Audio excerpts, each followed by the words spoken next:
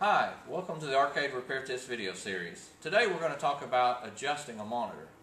I know we've gotten a lot of questions off of the website, and you get a new game, first thing you want to do is before you do a cap kit or anything, of course, try to adjust it. A lot of times it's just a simple adjustment, just like your TV at home. As you can see by this screen right here, this one is very blurry. And there's usually only one thing that controls that, and that's the focus. The focus is found on the flyback. Let's take a look in the back, and we'll adjust the flyback, try to make this picture look sharper. So this monitor was out of focus. Now we're at the back of the game, and although there are many different types of monitors, many different types of chassis, one thing is pretty constant, and that is the focus and the brightness on the flyback. Now, if you've watched our other video series, you probably know what the flyback is, but just in case, let's review. This anode cup, for sure, don't stick your finger under there, it usually says high voltage, goes down and attaches to the flyback.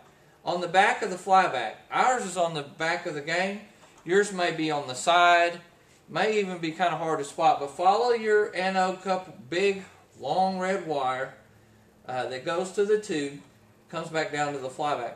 Now on the top one is the focus, the bottom is the brightness. Sometimes they have three. If you're not sure, by all means, have somebody look at the front, or a lot of times people get like a mirror and put it on a stick so that they can hold it around to the front and watch. Or what we've done before is take a general household mirror. We've got one in the bathroom. Sometimes we'll just put it on. If I'm working by myself, I'll put it in front of something, and then I can look at the mirror as I change things. So all we're going to do is just turn the focus down just a little bit until it looks really sharp. Also, keep in mind that this is not the only brightness. Most of the time there's a brightness here which really will make your screen really dark, really light. By all means, if you're not getting any picture, come around here and turn it up really far just to see if your screen goes white. A lot of times that way you can tell if it's your board or if it's your monitor. People ask me all the time, Tim, is this my board or is it my monitor? I say, well, if you turn the brightness all the way up and your monitor glows really bright or big gray or blue screen or something, it probably is your board. So you know your monitor's working that way. But then you also have this separate control board. Now some of you have seen it, sometimes it'll be up in the front of the game, but it'll be attached by wiring to this. And those controls all do something. It's pretty standard, but just in case, we'll go through a few of them. Like you have your holds, for instance, if your screen is scrolling, vertical and horizontal, or if your screen is out of sync and looks like all scrambled. Sometimes by adjusting the holds, you can get that picture to come in. Then you have such things as your vertical size. That's where you want to make your picture come in or get bigger. Then your horizontal size, same way. Brightness, contrast. Now contrast, a lot of times your words on your screen, like when you get to the main word, let's say on a Pac-Man game, it says the word Pac-Man. Well, a lot of times it'll be bleeding, what it looks like, the colors are bleeding. A lot of times that's your contrast.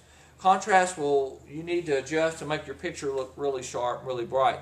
Very important on gun games to turn up the brightness and the contrast just about as far as you can without distorting the picture, because the light guns use those in order to make the screen great.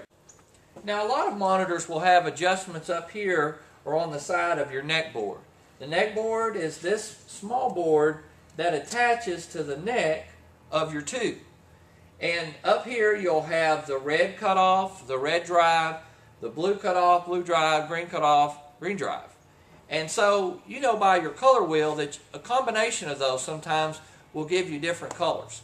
So you need to adjust those. Or if you've got too much red, you can turn the red drive down. Or you'll just have to play with them. Everybody out there, there's no scientific method, there's no certain way to do this except for to get in there and turn some knobs. Now, make sure you know which ones you're turning. We're not going to go into a lot of details, but just for you new guys out there, if you want a little bit more red, you turn it up, turn it to the right. If you want a little bit less, turn it down. But if you'll play with your colors enough, you can get usually a really good picture. Sometimes people will send in a chassis for repair, and all it needed was an adjustment. So learn how to do this. Don't be afraid. You do this with the game on so you can watch the picture change. Sometimes in your settings menus you can go to test and you'll have a color bar chart or something to go by. Those are very helpful. By all means, any game that you have, you need to learn what your test menus and what they do. You'll see some on many games that say monitor or picture, and use those test menus and then go in and start adjusting these. So we're just going to turn these little white knobs, which are called pots, or short for potentiometers. Think of it like an old school radio. You remember back in the day when you had a radio and you actually, or on your TV, when you turned up the volume, you actually turned it up? Well, that's a potentiometer. This is a very smaller version of that, but that's all you're doing. You're turning up or turning down. So that's how we adjust. We got the horizontal position, the hold, vertical position, hold, brightness. Remember, there are two brightnesses, one here and one there. Sometimes it takes a little bit more brightness on here, a little less here, or vice versa. You just got to play with it. Don't be afraid. Like I said, a mirror or something, or a good friend that has a good eye for this stuff. Sometimes I've been by myself. I just had to run back and forth, turn a little bit.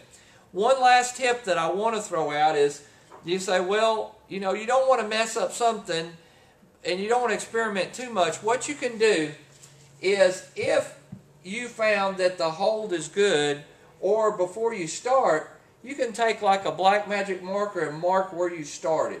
Mark one side of this and mark your board, and then you'll know to go back. If that doesn't change, you put it back the way it was. Or if you get it like you like it, maybe mark all of them where they are. Over time now, caps will give out, things will change. That may change. One thing I will like to recommend that you not do, though a lot of people will probably say it's okay, and I notice that we get a lot of games where people will silicone these closed because they think they got it adjusted right. Well, what's good today may not be good 2 or 3 years from now or 5 years from now. If you have this game for a long time and you silicone that closed, you can't adjust it. It's easier to go back there and adjust it than it is to have to remove the silicone and try to do that. So by all means, I would highly recommend that you not do that. Here we are, we're on the color screen in the test menu, and as you can see, the red right here, what we call bleeding, or coming out of the white. I'm going to turn the red drive down some and watch this go in as I do that. See how it's coming in, coming in. It's looking more like the other squares now, or a lot of monitors will be a bar. A little bit more. Anyway, there you go. Now we have got that color bled.